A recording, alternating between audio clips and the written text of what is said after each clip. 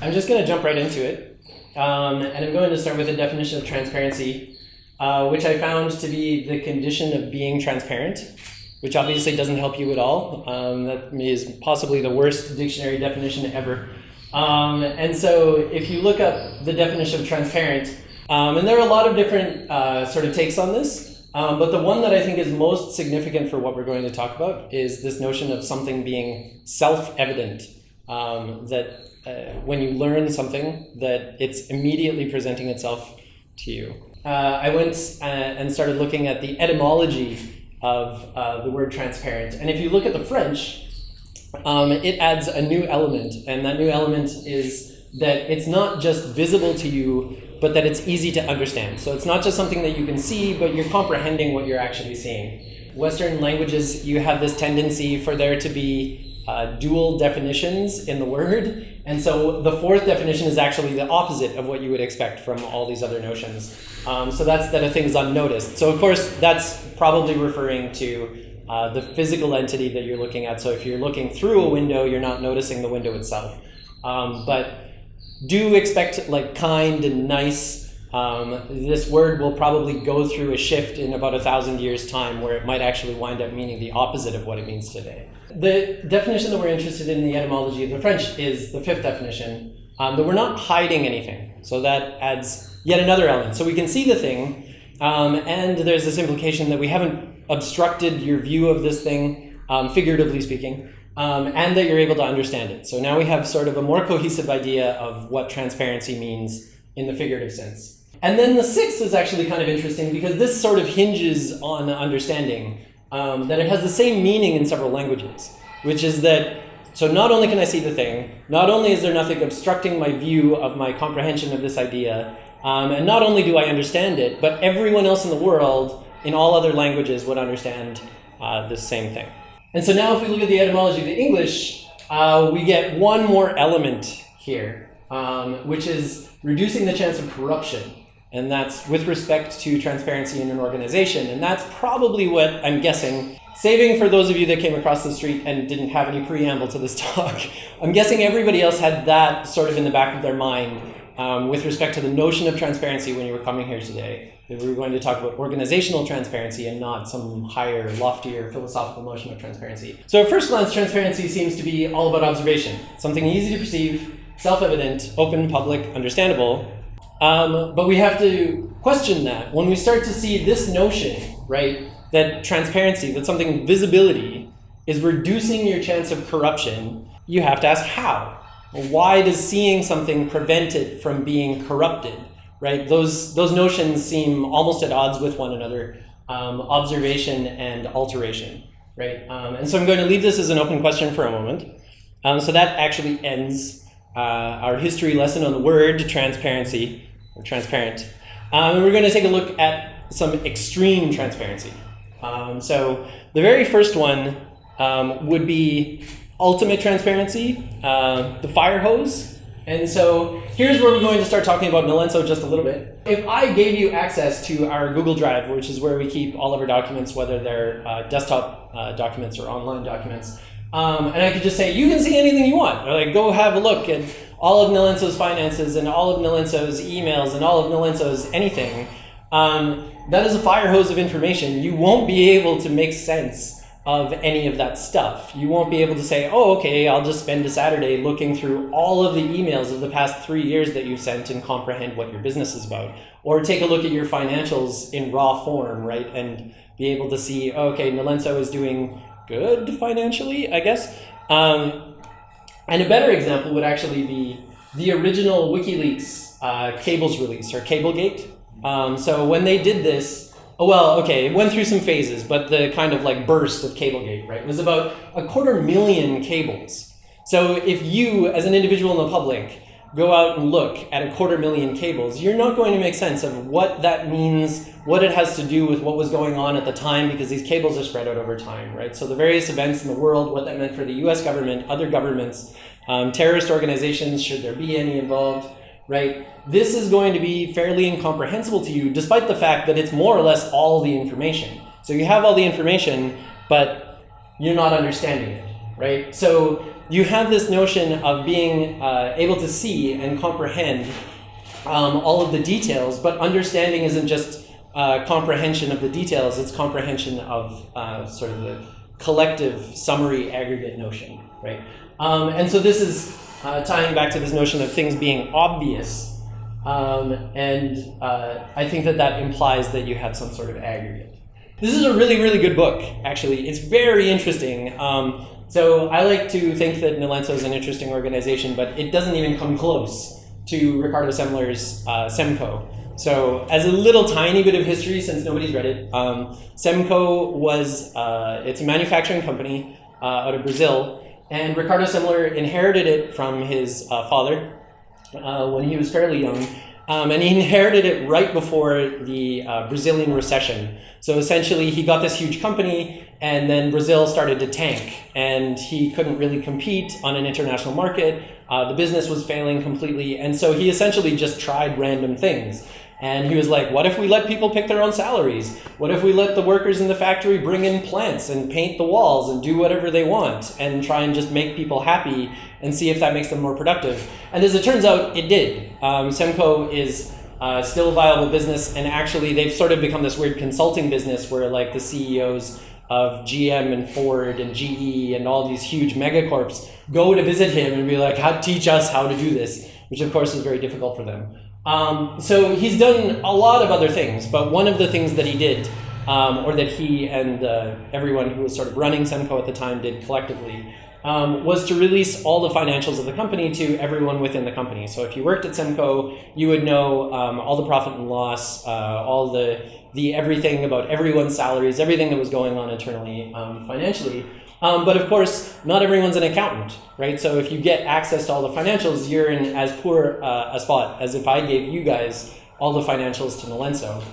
And so what Ricardo Semler did was he set up classes inside of Semco to teach everybody to read the financial statements. So you could say, look, you can see the quarterly report, and now because you understand accounting, because I've taught it to you, you'll be able to make sense of it. So that would be one approach, right? So you could teach everyone to read, and we would put in parens there, cables, because you could learn about international policy and economics and whatever else you need, war, right? Everything you need to know to understand all those 250,000 cables, but you still have to read all the cables.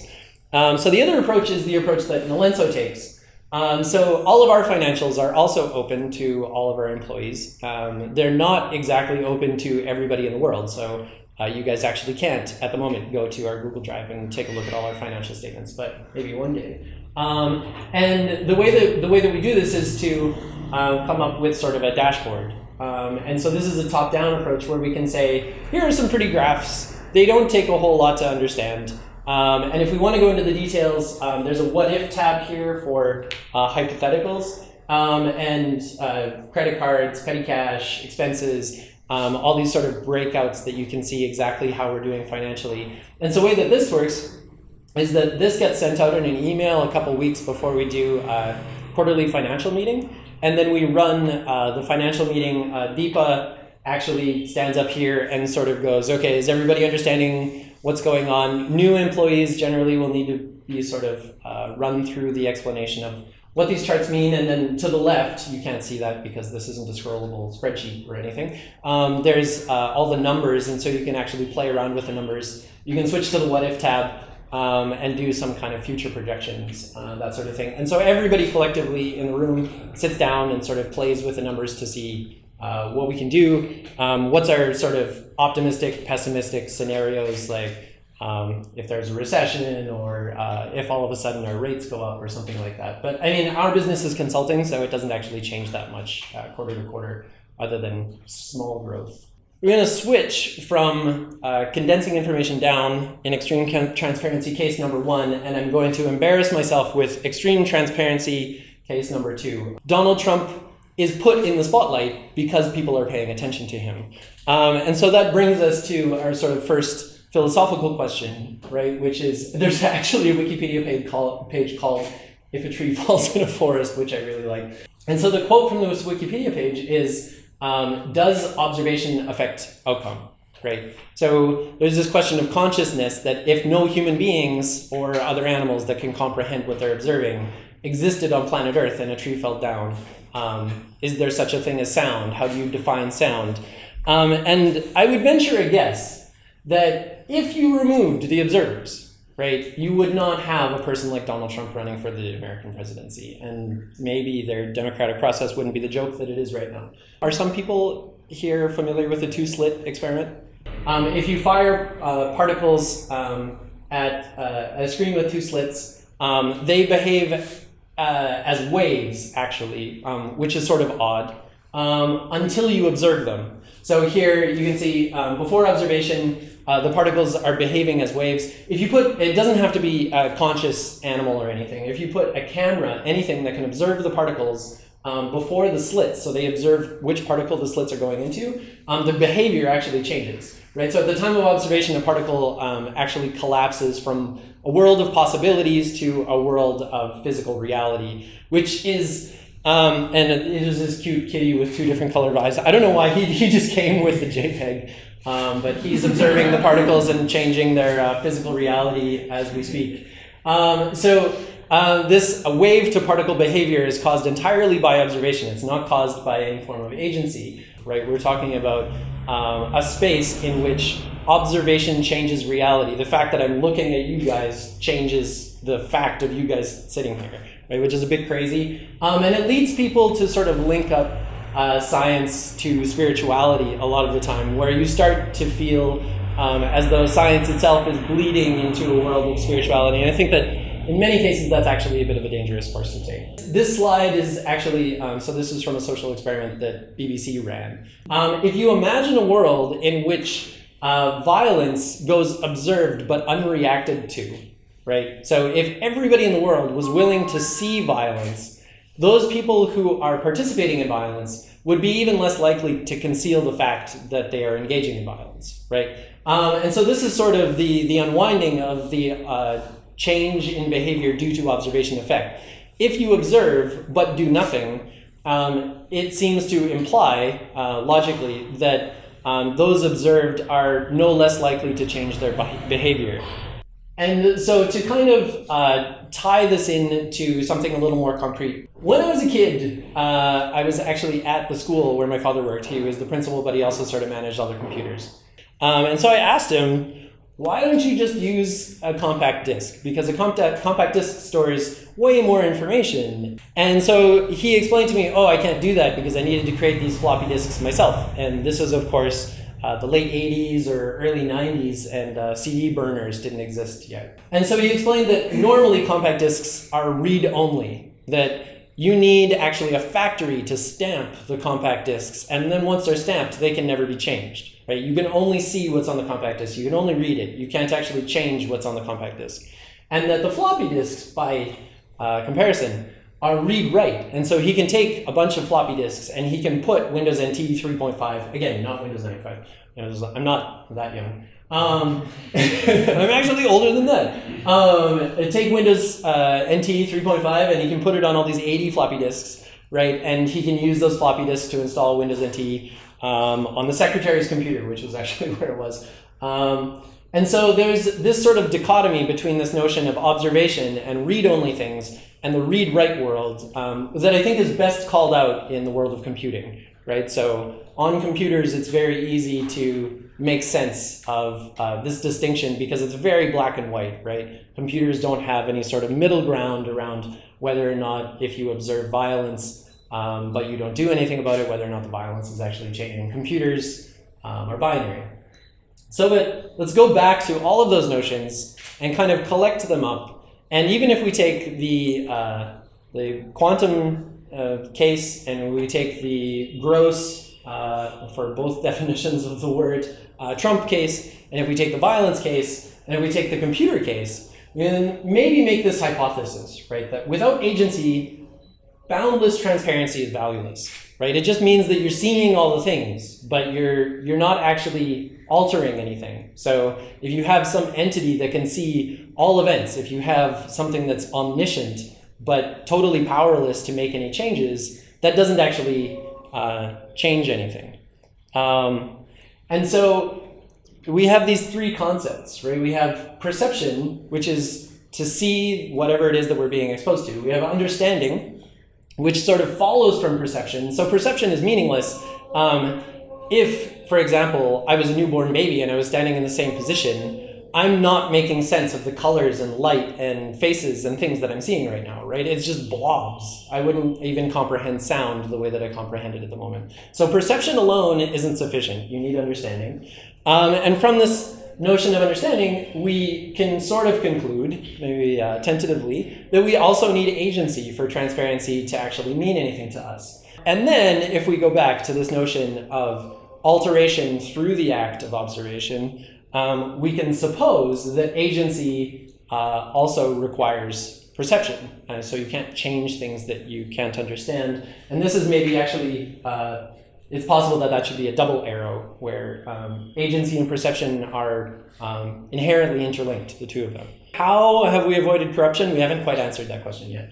But I'll leave you with another question, which is, why bother? What are the outcomes of having any form of transparency? If we look at the definition of the word secret, and I think everybody has sort of different emotional responses to the word secret, right?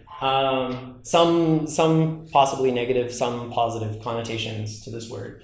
We can see that there's this notion of just keeping something unseen, right? Or wanting to keep something unseen at the very least. So if you have a secret, you are preventing visibility. If we look at the definition of deceit, we see that it actually has a very similar definition. So you're concealing something, some fact, from some observer, right? And I think that people's understanding of this word is a little clearer in that most people would consider deceit to have more negative connotations than secret. Oh, a secret, maybe it's justified, right? Maybe we're worried about privacy. Maybe we're worried about someone's personal life. Deceit seems like we're in a little more worrying territory.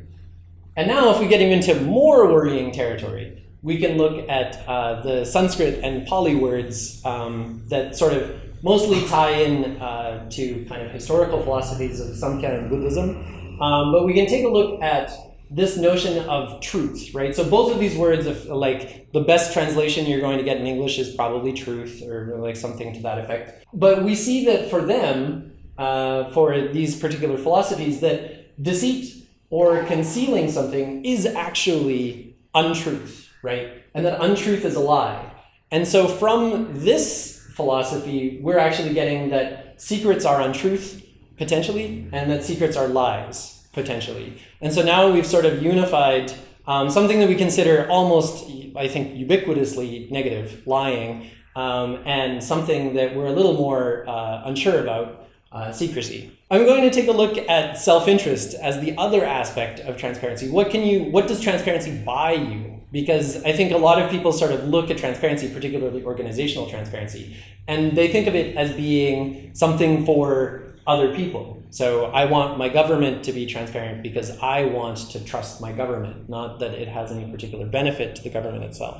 Nilenso is an employee-owned cooperative for some value of cooperative. So we are not a capital C Indian cooperative because there is actually a legal restriction on those cooperatives that they can't do business with companies overseas, which is sort of a non-starter for us as a software company. So the way that we're structured is actually as an LLP, but every employee, and I'll come back to this, every employee in the company is actually an equal partner in the LLP. So it's an equal partnership between everybody who contributes to the company. There's about 15 of us, again, depending on how you count. I'll revisit this notion after this slide. So as I mentioned, all the financials within the company are transparent to everybody within the company. So there's this sort of availability within the walls of Nilenso, but not necessarily for all of you guys. We do have a distinct preference for open source and open data. So these are another form of transparency where anyone who's using the software that you've built can see everything that you've built for them or that they just happen to be using. And similarly with open data, all the data that you've collected is available to any audience throughout the world, unrestricted. But probably more importantly, we have a policy, self-referential policy, of releasing all of our policies. So we have a couple fairly distinct policies that we've released. So one is salaries and our process for going about deciding salaries within the company. So even though everybody owns Nalenso equally, not everybody takes home the same paycheck at the end of the month. Some of us have more experience, some of us are just out of university. And so everybody falls within a salary band, but that salary band itself is transparent. And then we've tried to expose the process for coming up with that salary curve to everybody. So we've blogged about that and written about that. The other fairly large policy that we have, that we've written about and exposed to the outside world, is our menstruation policy, which is not the first by any stretch of the imagination. There are actually countries that hold whole menstruation policies, but it's actually bringing the concept of menstruation in sort of tangent to sick leave policy, which is where it usually lies. And so the crux of that policy is that menstruation and menstrual cramps are not illness, so it doesn't make sense to sort of take half of your potential employee base and say, sorry, if you get menstrual cramps once a month, you have to take one sick day every month, just because of a very totally natural process and something that actually doesn't have to do with healthcare or illness at all. So that's also published online in fairly extensive detail with a long question and answer section. So we sort of posed it to the community. Our other discoveries we try to blog about as well. So a lot of this tends to be more internal. So like technical things, stuff that we're doing on our weekends, stuff that has to do with software processes, not just kind of organizational policy. But we also release documents as much as possible. So we have a couple repositories on GitHub that contain not source code. So one is the English classes that we teach to our operations folks. So we're trying to get them fluent in English, and we've sort of structured our own set of English classes. So all of that has been released. But more importantly, I think, is actually our LLP agreement. So the LLP agreement that defines us as an employee-owned cooperative, we released that into the public domain. So there's no restrictions on how you use that document. You can take pieces out of it if the whole thing doesn't suit you. And we released it as a template, so you can just fill in like my company name, Inc. or whatever, and you could try and be cooperative yourself, or you could take some aspect of how we're structured as a cooperative. And then something that's a little more concrete, and that you've at least experienced a little bit today, is that our office is essentially open to anyone. So if people want to come work out of our office or stop by for lunch, we usually just have them tweet at us or send us an email, and we have people kind of coming in and out of the office all the time, and that's a little more physical. But all of these things are effectively read-only, right? So all of these aspects of us as a company are just things that you can learn about Nalenso. They're not necessarily things that you can act on, either as an employee or as an external observer. And so it's a little more interesting to look at how these things become read-write, right? How can we use some form of agency to alter this world that we're observing? And so the first and most obvious is actually within the cooperative itself, which is that ownership implies control. So if you own 1 over n, where n is the number of employees of the company, that you control some portion of that company. What's interesting is that you will never control enough of the company to set its direction entirely on your own, right? So we're somewhat constrained into a democratic environment. So we don't really have a choice but to do some form of democracy. In the early days, it was a referendum for everything. So like all 8 or 10 of us get around a table and talk ad infinitum. Now it's a representative democracy, so we elect people into executive positions once a year. The transparent financials, and I've hinted at this, if we hold a finance meeting every quarter, it doesn't, I mean, it's warm, fuzzy feeling to know how the company is doing financially and know whether or not you should be asking for a greater raise, right? But agency comes from being able to participate in those conversations. So saying we should get better chairs, or saying we should be contributing to charities, or saying we should cut back on our hours, we're actually making too much money, who knows, right? Whatever the case may be, to move the company in one direction or another requires conversation. And so that exposed aspect of our financials isn't just about showing everybody the financials, but allowing them to participate in what structures those financials. And so I mentioned English classes, but there are a few other aspects to this whole world of read-write that are probably worth calling out. So one, if anybody saw the terrace, one is the garden upstairs. So this was sort of, it came from a couple of places, but if you can see all the financials of the company, and if you know that you can participate in any conversation, people are not afraid to bring up things like this. So Jitu doesn't work at Nolenso anymore, but it was actually his idea originally. But I think his idea came from Kala, who helps us clean the office.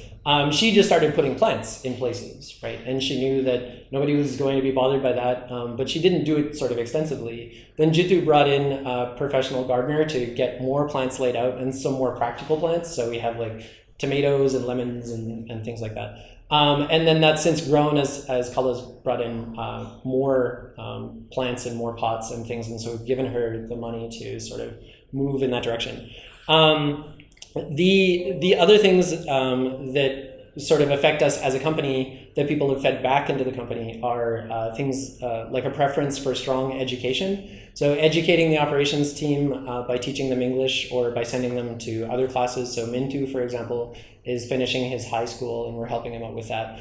But that's also education for everyone else in the company. So attending conferences, buying whatever books you want, taking a university course if you feel like that would help you, to keep people learning throughout their careers, because we're sort of the first generation where that's absolutely necessary. And then the last thing would actually be remote work. So people's flexibility to work from home, to go visit their parents in Delhi and work from Delhi for a week or two, work internationally, wherever they happen to be located physically, is something that everybody's fed back into the company because they knew that people would listen to them.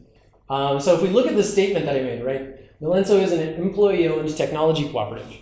That is true for some value of true, and I think I've hinted at how it is not true a couple of times, but let's take a look at it more discreetly.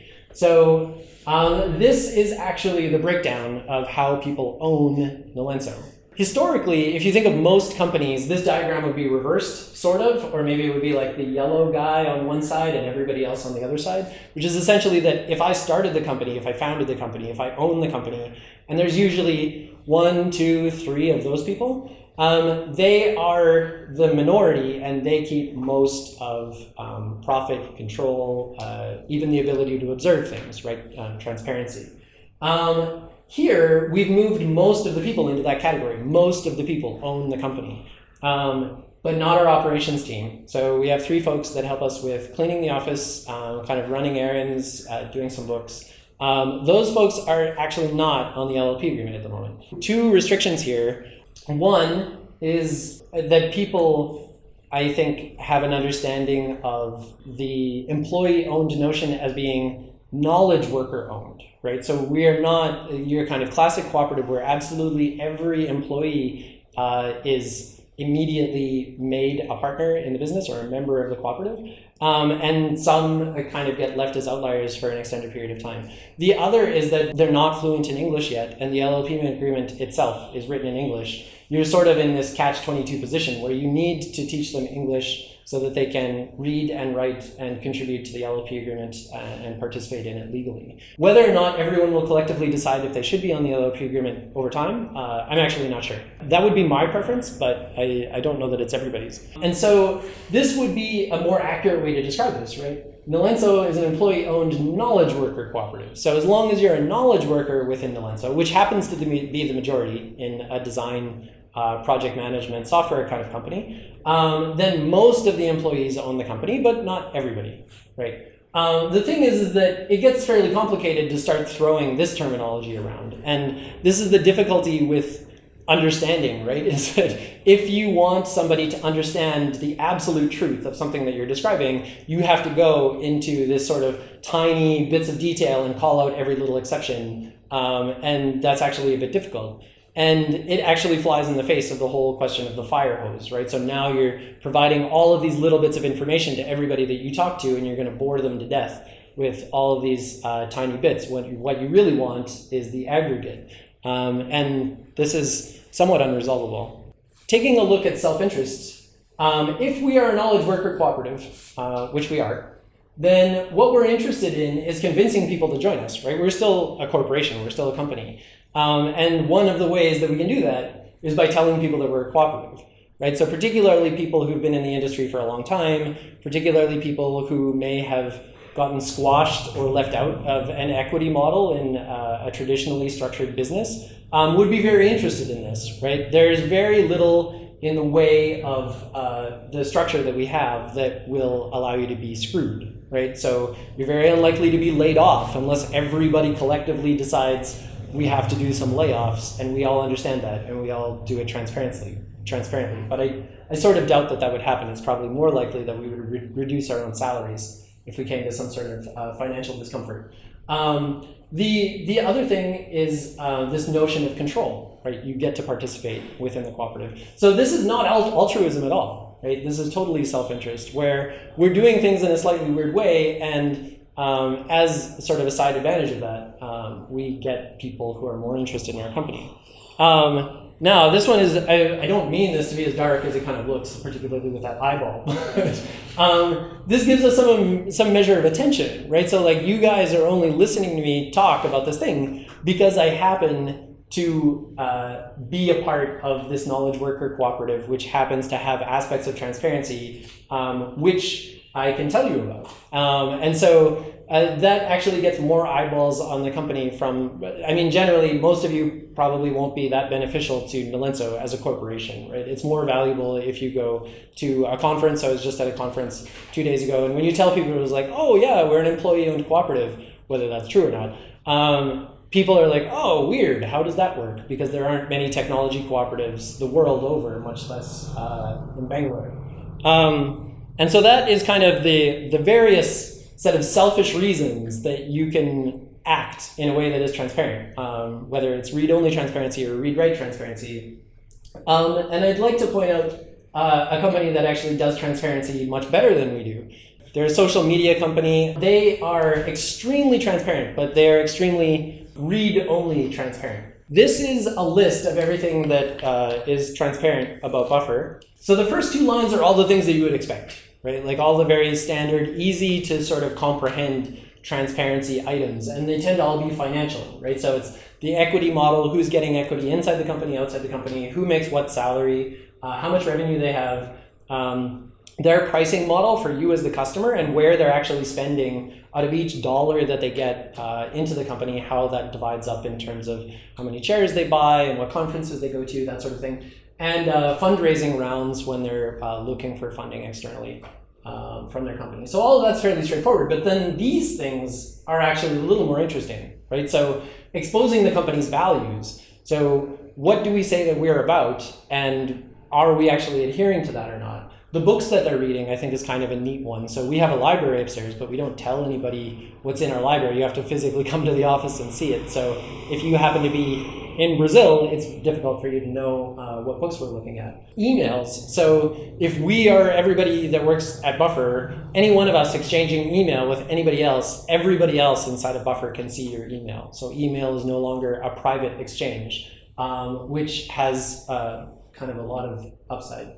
Diversity metrics. So large corporations actually are not super interested in showing you these because they tend not to have women in high power positions. They tend not to have an equal distribution of salaries between the sexes. They tend not to have that many minorities if you're looking at a very mixed country like the US or Canada. And so starting with that as a principle means that if Buffer ever gets really huge, that will still be a principle in their company, hopefully. And the fact that it's transparent now means if they ever close it down, people will know, right? And there might be some backlash. What all of this sort of implies is that they're not afraid, right? The reason to keep this stuff secret is because you're afraid of someone seeing what's inside your company. Nilenso and Buffer are sort of corporate models where transparency, we obviously participate in transparency because we feel like it's the right thing to do, right? Altruism doesn't go away, but we're doing it also for our own self-benefit. Because we see that to be the future of companies, that all companies will eventually need to be transparent, either by their own decision or possibly even because the government is going to make it a law. So there are new corporate models in the US in particular that are classic for-profit corporations which demand a certain amount of transparency from you as the corporation itself. So you can choose these special models, they have certain tax breaks and things, but now you need to open a lot of the insides of your company up. But if you take a look at nonprofits, so this is actually the relatively new nonprofit that runs events like the movie that we showed the kids for the one kid's birthday. And this is sort of a weird setup. It's not actually an orphanage. It's a pastor in Coxtown, and he takes these kids in because they've come to Bangalore. Their parents are construction workers, so they can't stay with their parents because they won't be able to get to school every day. So they stay with the pastor collectively. He sort of runs a hostel, but he doesn't have a whole lot of finances. So folks like us help them with finances, but the difficulty there is one of trust, right? So where you're a corporation, your trust is working in the other direction. You're generally afraid of people coming and finding your secrets, discovering what you're going to do at the next conference, software that you're going to come out with, products that you're going to come out with. As a nonprofit, it's quite the reverse. You're afraid that people aren't going to trust you, right? And people are shockingly untrusting of people who are asking them for free money, right? And again, maybe it's not that shocking because there are a lot of scams in the world.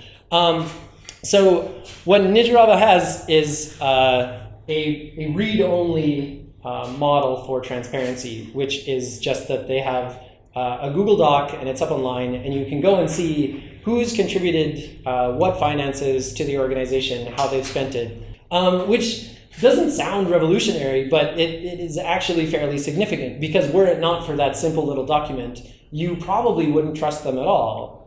Just to go and look at the place, it's not exactly confidence inspiring, right? And partly because it's kind of this like weird ad hoc setup with this like pastor just housing these kids in his house. But apparently Nijrava means in Kannada like people of truth or voice of truth. So it's actually a significant part of their mission to make what they're doing entirely transparent. The read-write portion of that, right, is not that you get to dictate what Nijrava is going to do with the money that you donate, although maybe if you start participating, you can, but they get participation, right? So by being transparent, the agency that comes out of that is actually that people are willing to either donate money or donate their time. So we've kind of gone through a series of ideas, these ideas being about perception and understanding and agency. And then we looked at some concrete examples, right? So we've seen how it actually works within an organization and why an organization would actually bother with this. I hope that that helps everybody start coming up with their own answers as to how transparency helps eliminate corruption. Whether or not I would be completely honest with you about Nilenso's structure or Nilenso's internals if we were a corrupt organization, and maybe what does corrupt mean?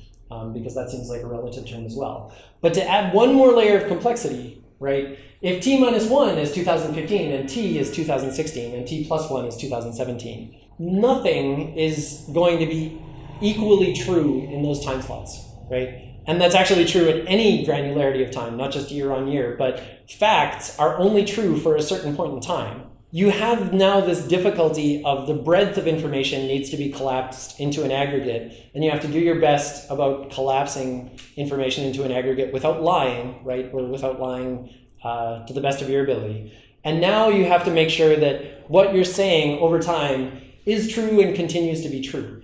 And that's actually sort of on the head of the observer, right? So if you're watching somebody and they're telling you something, or they're showing you something, now you have to interpret what you're saying, and this becomes kind of a trust game again. But this is sort of the next level of complexity for transparency within organizations. We've largely looked at the corporate world, right? The world of software companies specifically, but actually this is an image of a factory because I think that that would be much more interesting in some ways, right? So a software company has everything virtual and digital already, right? So it's very easy for us to give you guys everything that we have. And you just say, oh, it's open source. Like just click the open source box or whatever. It's much harder for a factory to do that, right? Or a distribution channel, right? The supply chain, if that were transparent, that would be much more informative to us as consumers particularly, or investors, right? So you could say, oh, okay, if I can literally see every step along the way, that this phone came from a store in the US, but that came from a factory in China, and the materials came from somewhere in the Congo, and I know exactly what that entails, right? I might be less likely to buy a particular phone.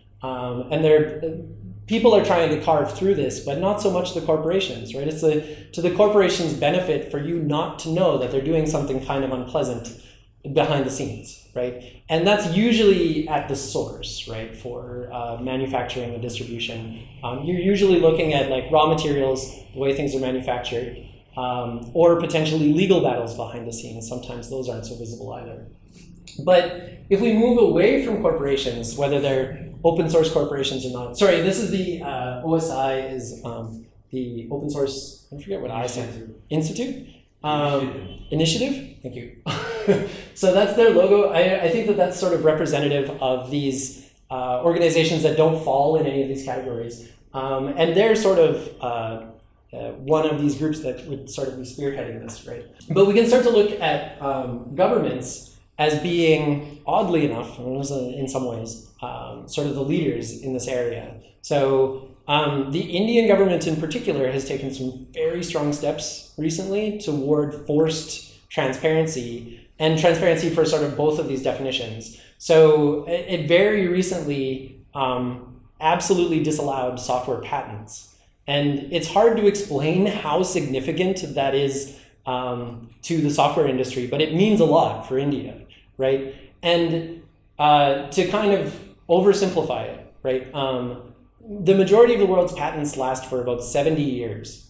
If you think about how far computing and technology has moved in 70 years, if you imagine that somebody invented something really fantastic for humanity or society right now, right, in 2016, if you're waiting until 2086, right, for that thing to become exposed such that other people can use it, you're not in a great position. You've created an artificial lag time that's just well beyond the current pace of progress, right? And so what that means is that all of these organizations, right, and I throw religion in there just because I actually think that it is really tied up with almost everything else in a lot of ways, that all of these organizations are going to start feeding into one another in terms of transparency, right? So if you have the Indian government saying, actually software patents, not legit, right? Hopefully, soon enough, they would say the same thing about genetic patents and agricultural patents, because that does a lot of damage to India, in my opinion. But once you make that change at the governmental level, you effectively make that change at the corporate level, right?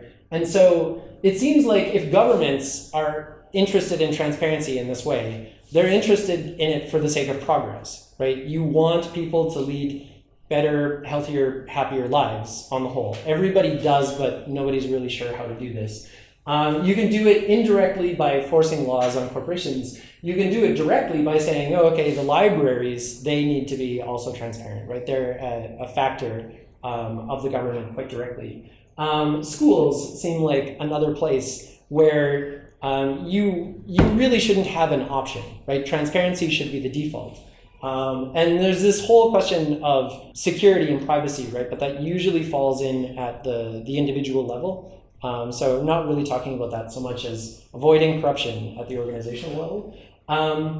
But I think that with time, all of these categories of organizations are going to feed into one another, and you're going to see quite a lot more transparency and fairly radical transparency in the next 5 to 10 years. So I actually don't think in many ways that what we're doing as an organization is necessarily all that extreme. I think that we could probably do a much better job of it. But I kind of hope that we and maybe all of you will sort of push in that direction as we start building out new, more relevant organizations with our society as we reform it.